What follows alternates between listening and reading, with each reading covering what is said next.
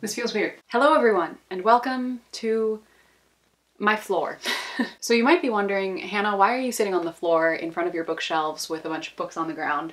And why is everything a mess? And that's a valid question. And that's because I really desperately need to reorganize my bookshelves, and I've been meaning to do it for a very long time, and I just haven't had the time or the motivation or just, you know, the general will to get out of my bed and actually function in life. So I just haven't done it yet. But recently I had this huge burst of motivation to just like completely redo my room.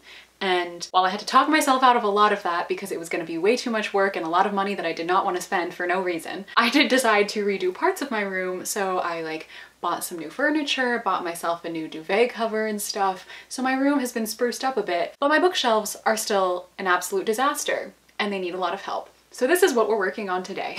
As you can probably tell, I've already started a little bit, which is why there are some stacks on the floor here around me. But there's a lot more work to be done and a lot of books I'm going to be unhauling because honestly, my shelves are too full and I'm running out of space again, even though I recently just unhauled a lot of books. And truly there are just so many books on my shelves that I don't think I'm going to read anytime soon or ever, if I'm being really honest. Not necessarily because there's anything wrong with them, just because there are other books that are more of a priority for me at this point. And the other thing is I didn't buy a lot of the books that are on my shelves. A lot of them were gifted to me or sent for PR or something like that. So yeah, there are lots of books on these shelves that I just don't have any interest in reading at the moment. And while I still want my bookshelves to be full and my library to be fully stocked, I want it to be more stocked with the books that I'm very excited about and books that I've really loved. It makes me happy, it makes me excited to read, and I'm really excited to reorganize them because they've been a mess for over a year and I haven't enjoyed looking at them for a while because they just stress me out. So hopefully by the end of this video, they will be nice and organized and pleasing to look at. But anyway, because I thought that for the majority of this video, I would not be doing much talking and it would be kind of boring to watch, I went on Instagram and I asked you guys to ask me some questions so that I could answer them while I am, reorganizing my bookshelves, aka the most YouTuber-ish thing anybody could do. So yeah, I'm just gonna answer a few of these questions while I reorganize my shelves, and hopefully everything goes smoothly and hopefully it ends up looking nice. I also have absolutely no method.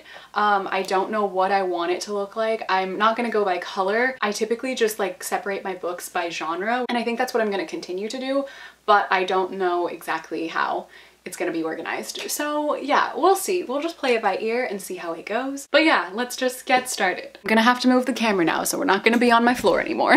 Okay, so you can't see the floor as much now, but I had started kind of small piles of books I want to donate and books that I'm considering still keeping, so they're kind of my maybes, and then advanced reader copies that I definitely don't want and I need to find a place to donate them or people to give them to or something. I think I'm just gonna start by taking off all of the books that I know that I don't want and then just put those in a pile. So I think we'll start there. I think that'll be easiest because then I'll know what I don't want on my shelves and then we can work with what I do want. The first question is a question I got multiple times, which is, what is my curly hair routine?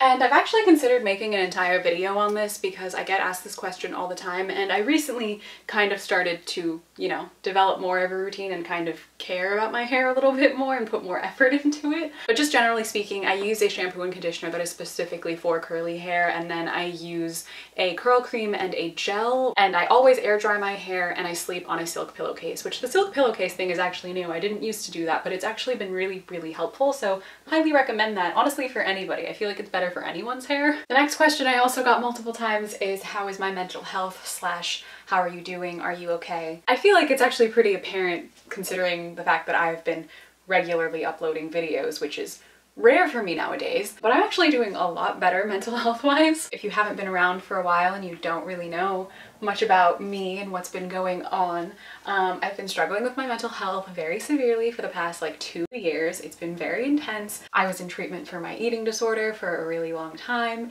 and I recently got out and since then have been trying to do my best to get better and live in recovery, and I'm doing a lot better, I must say. It was really rough for a while there, and there are still days that are incredibly rough and just times that are super difficult for me, but the past like couple months or so, I've noticed like a significant shift and change in the way that I think and the way that I'm feeling and just my motivation in general. I've actually been wanting to make like a whole video about my recovery and like an update on my mental health and my recovery process and everything, because I made my video about my eating disorder like almost 2 years ago at this point, and I feel like it would be nice to like do an update. I actually have like a whole thing planned, so if that's something you guys would like to see, definitely let me know. But yeah, just in general, I'm doing a lot better, which is super, super nice, and it feels really refreshing. It doesn't mean that there aren't hard days.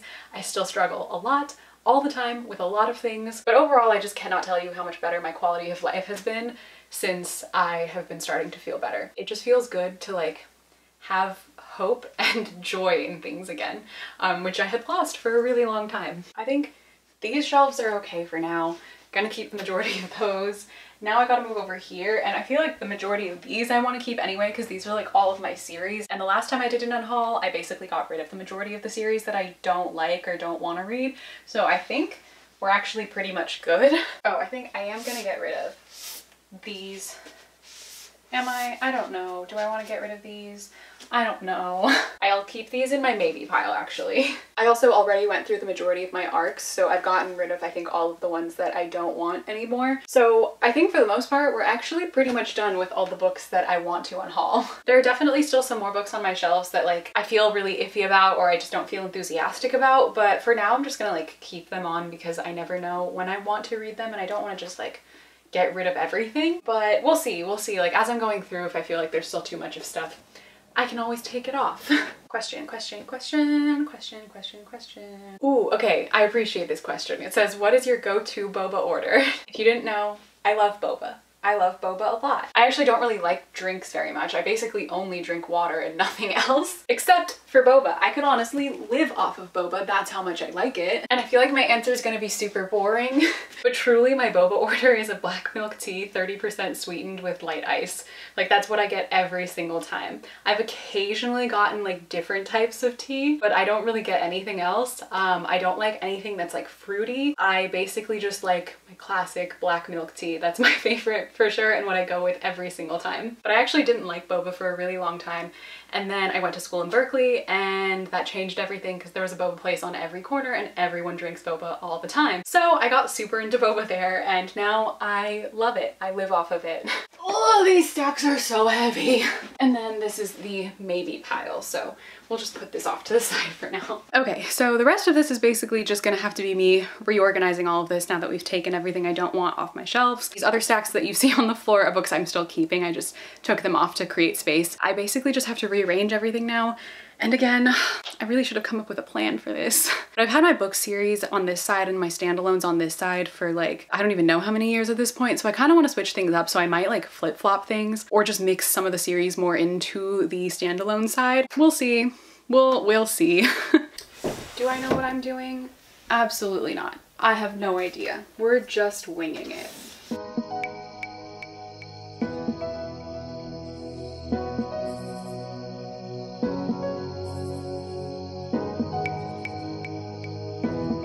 Okay, I got a lot of BTS / K-pop related questions, so I feel obligated to answer those. I feel like most people who watch my channel don't care, but I care because I love K-pop, so I'm gonna talk about it. A question I got a lot was what was my favorite song from the Map of the Soul 7 album, and my favorite song is either 0 O'Clock or My Time. Honestly, every song on that album is just so incredibly good, but also because I listen to that one a lot too. Basically the vocal line and rap. What did I do?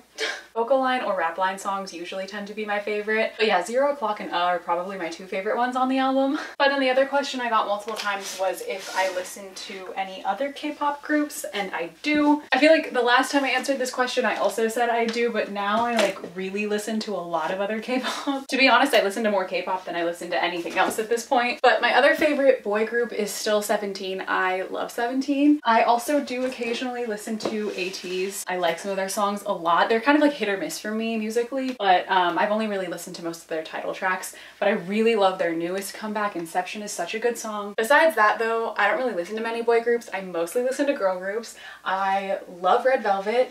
I love A Pink. A Pink is like probably my favorite girl group. I love Twice and I really like ITZY. I didn't think I would like ITZY when I first heard some of their songs, but now I really like them. But yeah, that's pretty much the majority of the K-pop that I listen to. I do listen to other groups here and there. I mostly just like listen to songs, but the only groups I listen to, like, ooh, okay, that attacked me. But yeah, the only like groups I listen to consistently are BTS, obviously, and 17 and like Red Velvet and A-Pink. Like, they're the ones that I like will anticipate their music and like wait for the music video and stuff. If you were an ice cream flavor, which flavor would best represent your personality? I actually really don't like ice cream very much. Of all desserts, it's probably my least favorite, except for like fruit tarts and stuff. I don't like fruit in my desserts. But there are some flavors that I do really like. I like the peanut butter like cookie one that Ben & Jerry's has. The vegan one is really good. I also really love mint chocolate chip ice cream. I feel like mint chocolate chip ice cream would be a good representation of my personality because like it doesn't have too much stuff mixed in there. So it's like a little bit plain, but like not completely boring. It's not everyone's taste. Either you love it or you hate it.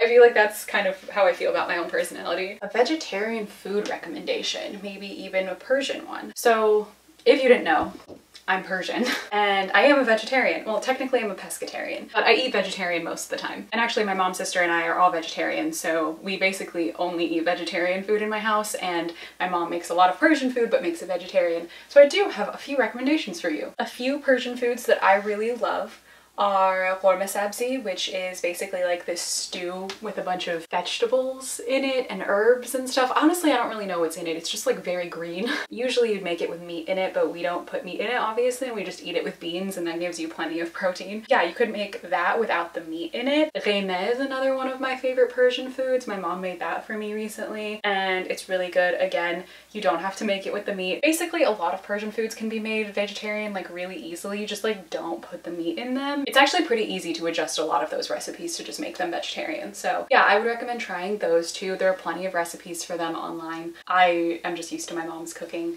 So if you can get like traditional Persian food, obviously that's better. But I'm sure you can easily make it yourself too.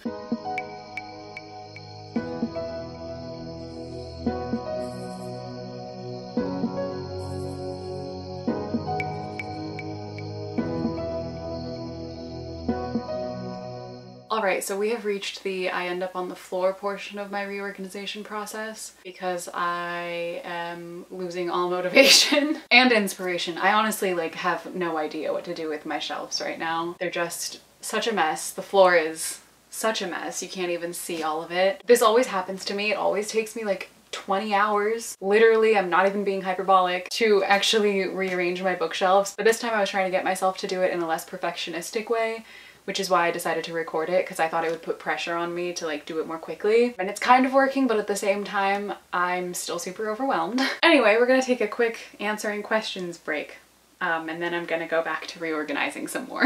Ooh, what's the best tip that you have for journaling if I still do? I do still journal. I don't journal as often as I used to, but I still journal. But my biggest journaling tip would probably be just to not be too much of a perfectionist. This is a problem that I very much have with almost everything that I do. Probably actually literally everything that I do. But I think the thing that helped me with my journaling a lot and helped me like do it more consistently and feel like better about all of the journal spreads that I was doing was when I stopped trying to be so perfect about everything and just let myself have my own style and let myself like make ugly spreads, because sometimes like you just will make an ugly spread and that's okay, and then other times you're gonna make a really nice spread that you'll really love.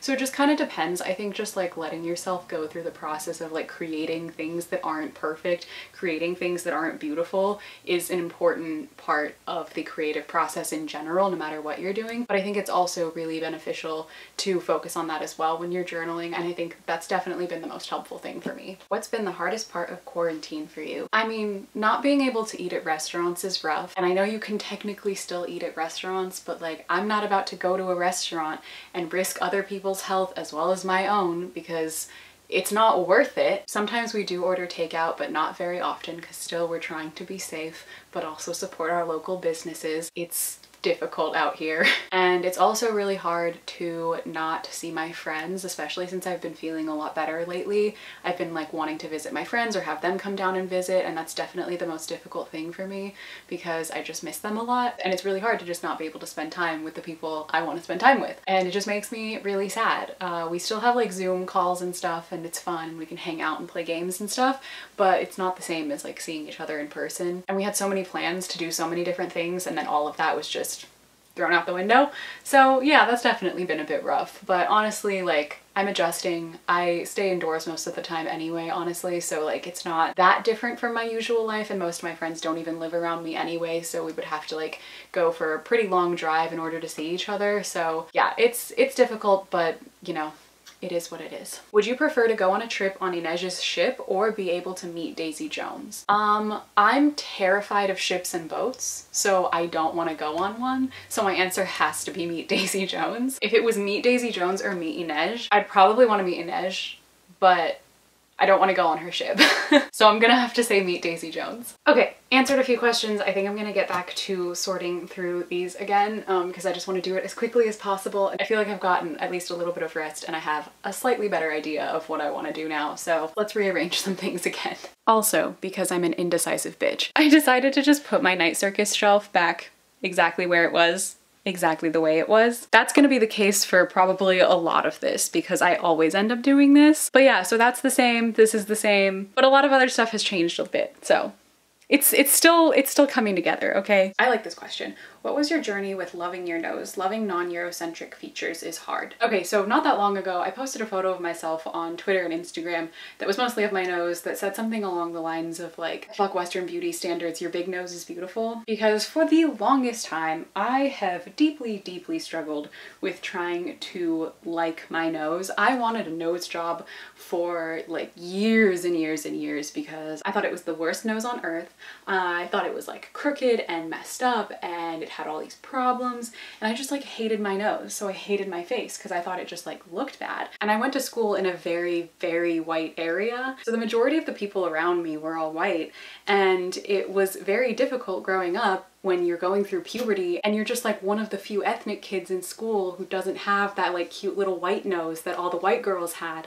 And I wanted to look like them and I didn't look like them, so it really, really made me hate myself. And it took me years, like genuinely years, and honestly a lot of therapy. Not specifically about this specific insecurity that I had, but just a reframing of the way that I looked at beauty and I looked at myself and how I defined my own beauty and what that actually meant to me, because I think I was putting so much weight on trying to look like someone that I'm not and putting just so much weight on trying to look a certain way that when I stopped focusing so much on what I actually look like and I just kind of adopted the like body neutrality mentality, which obviously there is body positivity, but for me it was more of like a body neutrality, like looking at my body and looking at my insecurities about my physical being as things that just exist, things I have to accept, but things I don't necessarily have to be pleased with. I think my just thought process and my way of thinking started to change a bit after that. I'm dropping books because when I wasn't focusing so much on trying to look a certain way or make myself look different or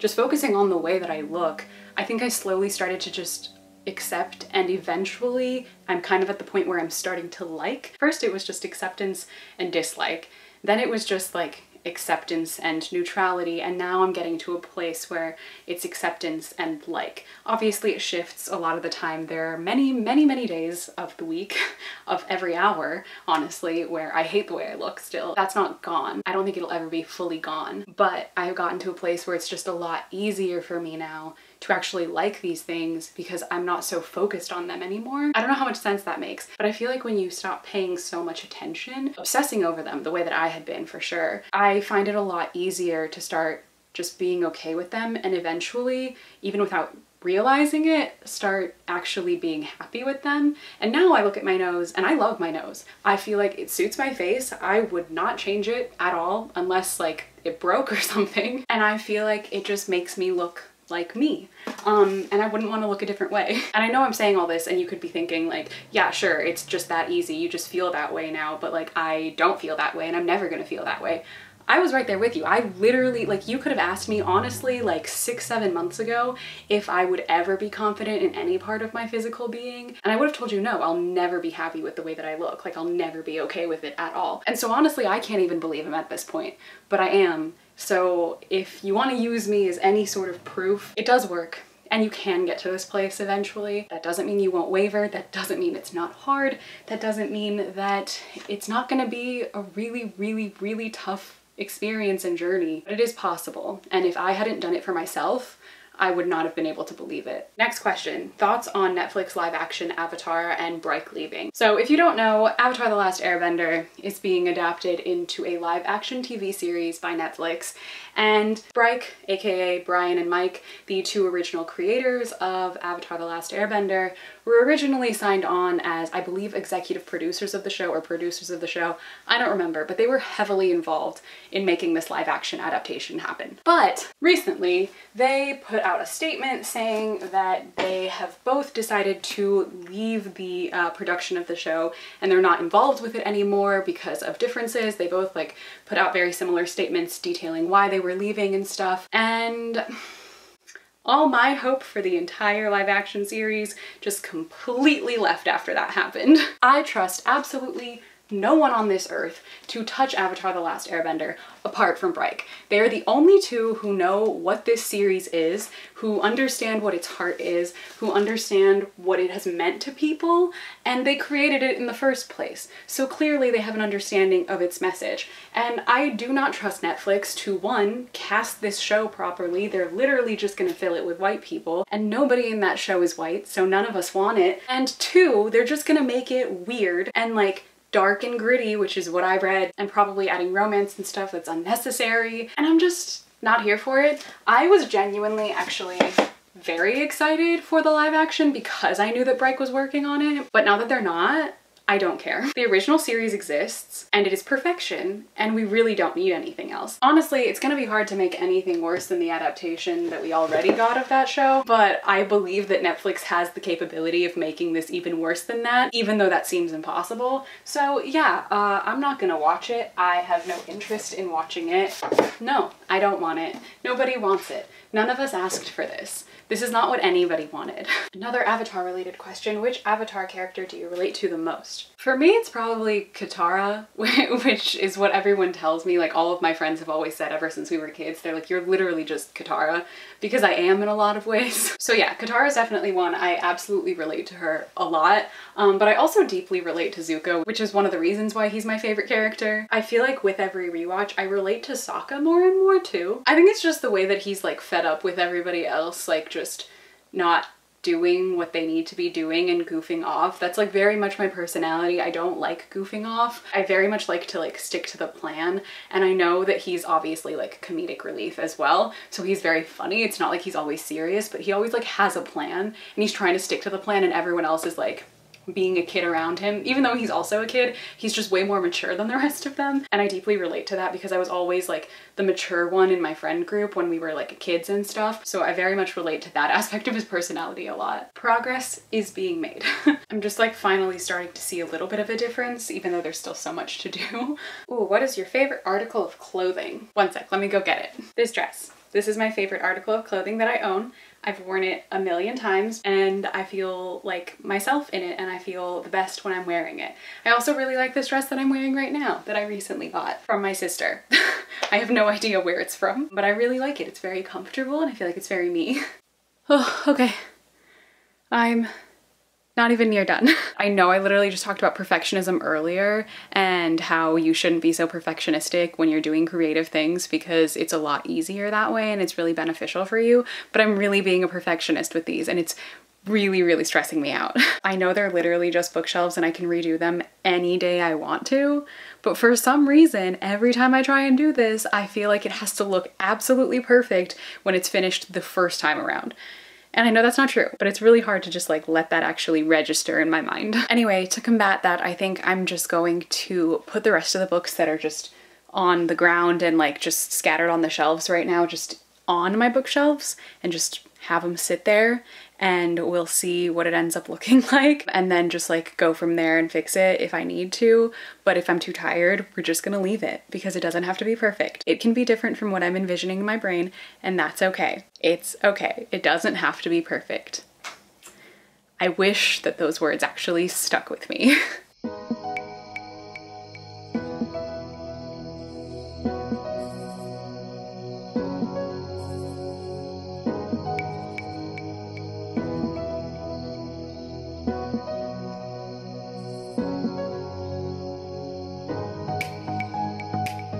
Okay, so I think it's actually finally done. It's not completely done at all, not by any means. I have a lot of reorganizing still to do on this side for sure. And as you can see, that shelf is completely empty. I haven't decided what I want to put in there yet because I do want to display something, but that's going to take like a lot out of me. For the most part, I'm really just needed to like unhaul some books and create enough space on my shelves to get the new books that I want, and also just have my shelves be a bit more organized because they've been a disaster for like a whole year. But anyway, I hope you all enjoyed watching this video. I hope this was somewhat fun for you. I hope you enjoyed me answering a few of your questions while watching me reorganize all of this and also slowly have a meltdown. Like I said, reorganizing my bookshelves always takes like the life out of me. I always love the end product, but it just takes so much work and so much creativity that I don't always have. But I'm already feeling so much better about them, and I know that there's still a long way to go, but still, so far, they're looking pretty good. But that is it for this video. If you'd like to follow me on any of my social media, all my links are in the description box as always. But thank you all so much for watching this video. I hope you enjoyed, and I will see you in my next video.